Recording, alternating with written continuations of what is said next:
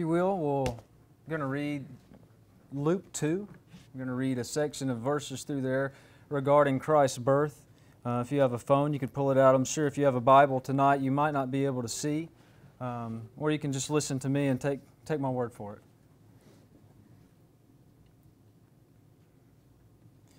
In those days, a decree went out from Caesar Augustus that all the world should be registered.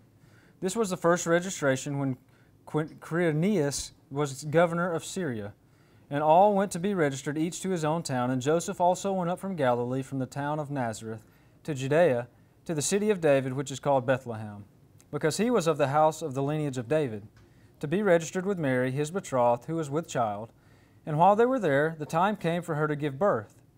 And she gave birth to her firstborn son, and wrapped him in swaddling cloths, and laid him in a manger, because there was no place for them in the inn. And in the same region there were shepherds out in the field, keeping watch over their flock by night. And an angel of the Lord appeared to them, and the glory of the Lord shone around them, and they were filled with great fear. And the angel said to them, Fear not, behold, I bring you good news of great joy that will be for all the people. For unto you is born this day in the city of David a Savior, who is Christ the Lord. And this will be a sign for you. You will find a baby wrapped in swaddling cloths and lying in a manger. And suddenly there was with the angel a multitude of heavenly hosts praising God and saying, Glory to God in the highest, and on earth peace among those with whom He is pleased. When the angels went away from them into heaven, the shepherds said to one another, Let us go over to Bethlehem and see this thing that has happened, which the Lord has made known to us. And they went with haste and found Mary and Joseph and the baby lying in the manger. And when they saw it, they made known the saying that had been told them concerning the child. And all who heard it wondered at what the shepherds told them. But Mary treasured up all these things, pondering them in her heart. And the shepherds returned, glorifying and praising God for all they had heard and seen, as it had been told them. And at the end of 8 days, when he was circumcised, he was called Jesus, the name given him by the angel before he was conceived in the womb. Some things I want to just kind of talk about tonight briefly in this devotion is just observations of the birth that, as I was preparing and reading through, that I hadn't really noticed before and had caught my eye. The story of Jesus' birth is really quite remarkable when you think about it. The God of the universe, the Creator of all things, was born in human flesh, fully God, fully man. The world in which He created so graciously welcomed Him in a manger.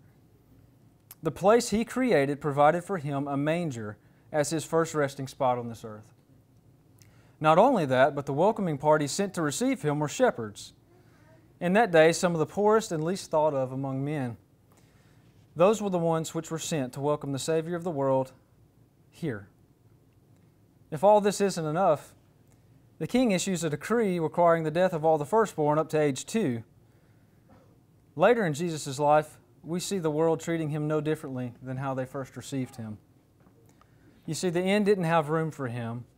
He was born unassumingly in the middle of the night. He was welcomed by lowly shepherds.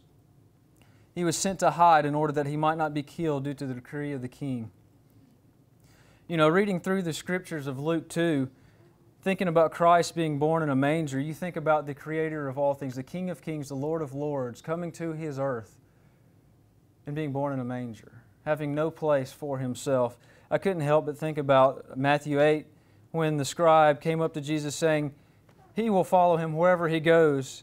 And Jesus replies, Where the foxes have holes, the birds of the air have nests, but the Son of Man has nowhere to lay His head. You know, I can't help but to wonder if maybe His birth was on His mind, that even from the beginning of time, there was no place for Him to lay His head other than a manger.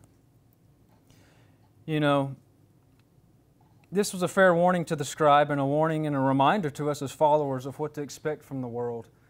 They received the King of kings and the Lord of lords into the world without a bat of an eye. But you see, not much has changed since the birth of Christ. The majority of the world didn't recognize what was among them then, and the majority of the world still doesn't recognize who is among them now. And the contrast I saw was the one that you have a set of people who, you know, the king's more concerned with his power and his legacy and his might than he is with the prophecy of these wise men that come to him. You see the innkeeper having no idea. Mary and Joseph, they were revealed to them obviously that something miraculous was occurred. The ones that whom it had been revealed were Mary and Joseph, who knew something special was going on because she was miraculously pregnant by the Holy Spirit of God. You see, Joseph found the warning and declaration of God worthy for sticking around for. Imagine being the shepherds in the field, okay? Get this, right? Imagine being the shepherds in the field, watching your sheep on an unassuming night, and all of a sudden an angel appears to them. Their immediate reaction is to tremble with fear as this angel and all of his angelic light shines around them. But once the angel calms their fears and proclaims the good news he was sent to deliver, a chorus of all choruses breaks out. As it says, a multitude of heavenly hosts appeared praising God. Imagine that scene. Calm, unassuming night interrupted by the angelic being delivering news of the Savior of the world, suddenly joined in by a chorus of heavenly hosts, probably sounding pretty similar to what you just heard earlier. Maybe a little better, right? But it was not just an ordinary night. The ones to whom it was revealed knew that something amazing had happened, especially these wise men, especially these shepherds, and they wanted to go see what was brought into the world. You see, with Christ, at the time there were many who didn't realize, didn't bat an eye that He was born, and then there were some that knew that something was going on but didn't quite realize what this miraculous work was that had done in the birth of Christ. They would see it. They would grasp it towards the end of His life and in the resurrection, but at the time they didn't know. But looking back, receiving Christ as our Lord and Savior, the reason we're here tonight to celebrate, we can see a few of the things that was brought into the world that night. Much more than the world could ever imagine happened on this unassuming night. Christ entered the world, fully man, fully God. With Christ entering the world that night also was the magnificent gift of God's love. Until this point, true love had never been known. Even still, in this moment, true love wouldn't be grasped, but only after the act in which Christ so selflessly gave of Himself in order to save those who hated Him. The world, with its cold welcome, didn't stop the welcoming party there. It continued its disdain for the Son of God due to the hardness of their hearts by continuing to reject Him to the point of nailing Him to a tree. But even to a world full of sinners, God sent the special gift of His Son to it, and He sent His love through His Son into the world for the first time. 1 John 3:1 says, "See with what kind of love the Father has given to us that we should be called children of God, and so we are. The reason why the world does not know us is that it did not know Him." Romans 5:7 and 8 also says, "For one will scarcely die for a righteous person, though perhaps for a good person one dare even to die. But God shows His love for us, in that while we were still sinners, Christ died for us." That night we received so much more than a baby being born in a manger. We received a godly love that had never before been seen. We received a godly love that would lead us to Him and would empower us to live with that love throughout our lives. God commands us to love one another, but left to ourselves, we're incapable of this command. But God does not leave us short in what He requires, but He fulfills His request to love through sending His Son in order to show us what true love is. Not only that, as we submit to that love, as our hearts are filled with that love through the Holy Spirit of God, we are enabled to love in a way we were previously incapable of. God provides what He requires. He requires love, so He gives it through Christ. And that love so permeates to our soul that it overflows in our life into the world around us and gives great glory to God and good for His people. This is just one of the gifts God so graciously granted us on the night of the birth of His Son, true love. Not only did God shower us with the gift of love on the night Christ entered the world, but He also granted us life. Until the point of the birth of Christ, there was no hope of overcoming the devil's most powerful curse through sin, death. With the birth of Christ, we finally have a means by which to escape the curse of death by Christ becoming a curse for us and dying once and for all to set the captives free by overcoming death through His death. In Him we have a hope of life everlasting in His presence. In order to gain life, we must lose ours. Just as Christ's death brought life, we must also die to ourselves and to the world in order to gain true life. Like the world had never known possible, life like the world had never known possible was brought into the world the night Christ was born. The gift of life had been given to us through the sacrifice and resurrection of Christ. We are now enabled in our life to look to the true life that is to come. We are unable to hold loosely the things in this world while we point our minds to the world we will never lose hold of. We no longer look outward in despair and desperation, but upward in our hope and joy to live eternally in the presence of our Most High King, Jesus Christ. The night God brought His Son into the world, He brought the means by which we will experience true life. John 1, verses 4 through 5 says, "In Him was life, and the life was the light of men. The light shines in the darkness, and the darkness has not overcome it." John 1, 9 through 13 continues, "The true light, which gives light to everyone, was coming into the world. He was in the world, and the world was made through Him, yet the world did not know Him. He came to His own, and His own people did not receive Him.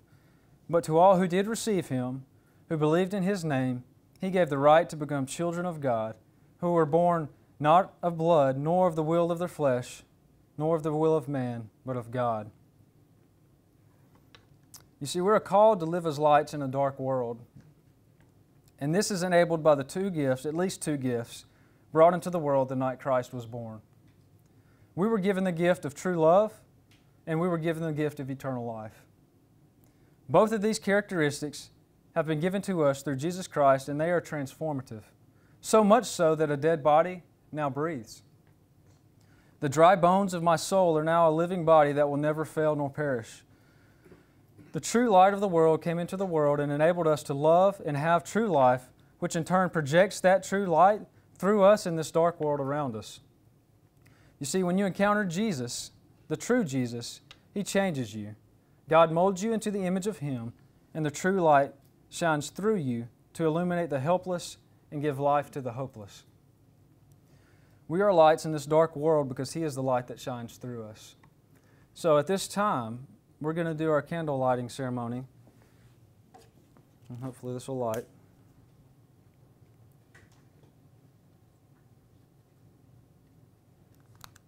Okay.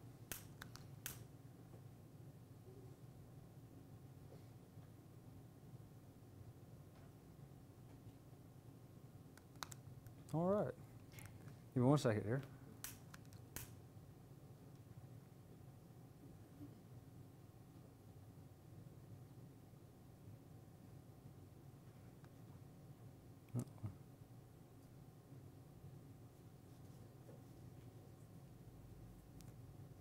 Okay, so we'll go to backup plan, okay? Yes. So the true light, which this is obviously not. This is a fake light. The true light had come into the world, which looks more like this. And so we each have a light in our hand. It's a light that's not lit. And each of you have one. If you don't have one, if you raise your hand, we'll get you one real quick. But I want you to notice tonight, the dark, dim, lifeless candle in your hands and how it projects to those around you is it projects further darkness. It's because it's the same as the other dim candles around you. But what we're about to do physically, I want you to see has happened to you spiritually. This is going to be a tangible exercise of what happens when your cold, dead, lifeless heart comes into contact with the true light. It illuminates. As you hold your candle, think about the love and the life that was brought into the world through the birth, life, and death of Jesus Christ. And let us be thankful and give great glory to God. So what I want to do, we're going to make it awkward. I want one by one, except for Maddie. Somebody can light hers for her. Come up and light your candle and go back and stand, and we'll hold it together. And as you light this candle, let it remind you of your cold heart that's been brought to life through the true light, which is Jesus Christ, and the effect that it has on you as it shines His true light through you. And so if you will, just stand up and we can go row by row and go back to your seat once you've got it and hold your candle. And Grant and Angela will play us a little background music, and we'll get into our final song. Go ahead.